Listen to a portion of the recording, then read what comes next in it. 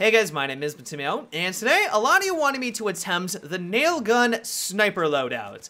This consisted of using the cbm-ms PDW alongside the 4x scope and the heavy barrel, but the twist on it and what made it a little bit miserable is that I had to use it in single fire mode or semi-automatic.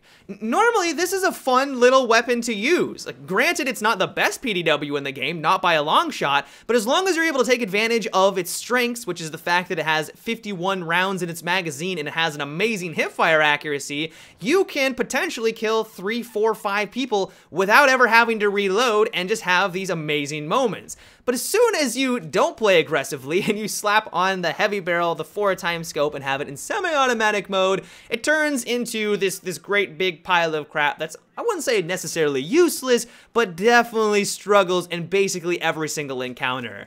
Really the biggest thing that was holding back this loadout, which I know many of you are already aware of because you recommended this challenge, is the fact that PDWs are abysmal at a distance because their damage drops off significantly compared to all of the other weapons in the game.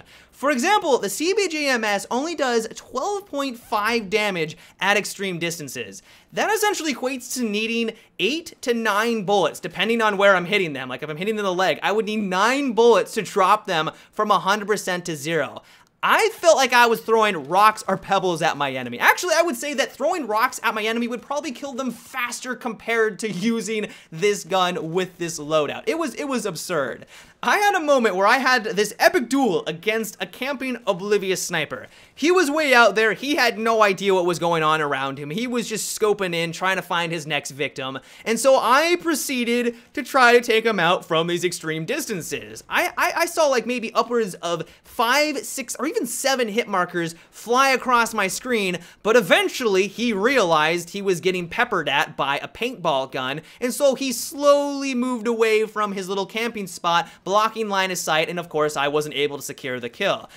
That happened way more often than I care to admit, and it really just solidified in my mind that if I wanted to be successful with this loadout and complete this challenge with some dignity, that I needed to throw out every single notion that I was going to be able to take someone out from those distances and play somewhat aggressively. Sure, I am going to be at a disadvantage. I'm going to be going against players who are using the AEK, these really high RPM weapons, alongside the fact that I'm using a scope and attachments that have no business being in that type of combat. But if I wanted any hope of being at least somewhat successful with this challenge, I needed to work around the myriad of different weaknesses that this loadout provided, take advantage of the small amount of strengths, and then hopefully go on some kill streaks. The one thing that I was really striving for was going for headshots as often as I could. That should be a no-brainer. Everyone should be going for headshots, but it was almost a requirement if I wanted to go toe-to-toe with AEK users or with basically every other weapon in the game. The cbm-ms doesn't really have a very fast rounds per minute. It only has an RPM of 700, and compounded on the fact that I'm using it in semi-automatic mode, just simply getting enough bullets down range to take out my enemy who are using these automatic rifles, it's not an easy task. Like, hopefully that is abundantly clear. And so relying on that headshot multiplier was almost a necessity if I did want to drop some of these players. And honestly, when I was able to go toe-to-toe with someone who was clearly using these amazing weapons and actually come out of it alive, it was very rewarding. Seeing a bunch of bullets continuously fly into the enemy's dome piece and having that 4x magnification really giving me a front row seat at all the blood and gore flying out of the enemy was pretty cool. I know that sounds ruthless and it sounds just ridiculous, but it was a very satisfying experience. It was made difficult on the fact, though, that the cbm-ms and basically all PDWs have a very high first shot recoil. Normally, the cbm-ms is a very tame weapon in the recoil department. It's only got a vertical recoil of 0.29, which is really low, and then a left kick of 0.27 and a right of 2.7. And so normally, all you really have to do with this gun is point and click at the enemy, compensate a little bit for that vertical recoil, pull down on your mouse or on your controller sticks, and it's gonna do all of the work for you. But because I had the pleasure of using this in semi-automatic mode, I wasn't able to take advantage of those amazing recoil stats, and I had to work around its terrible first shot recoil.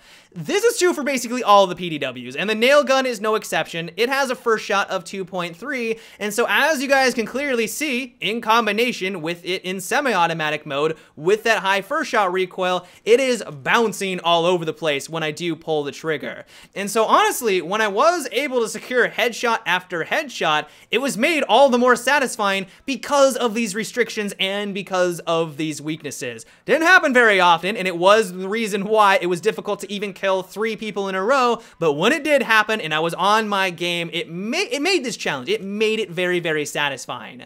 One thing that I wanted to show you guys really quickly though before I take off is this moment that I had on Giants of Karelia. I noticed that a transport helicopter was flying on over, and as you guys all know, I run with a straw, and so I decided to fling a rocket in its direction.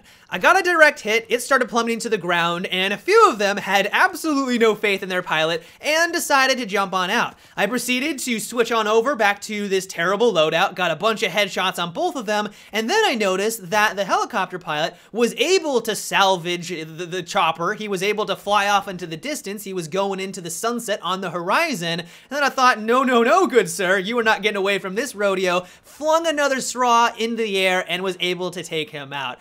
I thought it was pretty cool, or at least very noteworthy. But overall, while there were a few frustrating moments here and there, I had one round where it was just not going my way. I was getting really frustrated, I was getting slaughtered left and right, and so I did rage quit from one. I'm a little ashamed to admit, but that did happen. But other than that select situation, I had a blast with this challenge. And so for everyone that recommended it, I want to give a tip of my hat to you because I had a lot of fun, and so I hope you guys did as well.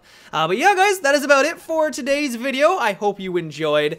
If you have a loadout that you would like me to try next, let me know down below in the comments section. This is a video series that is based off of your guys' recommendations, and so if there is a loadout that you would like me to try with a terrible combination of attachments or just a gadget that you would like me to use exclusively, let me know down below. But yeah, guys, until tomorrow, have a good one and take it easy.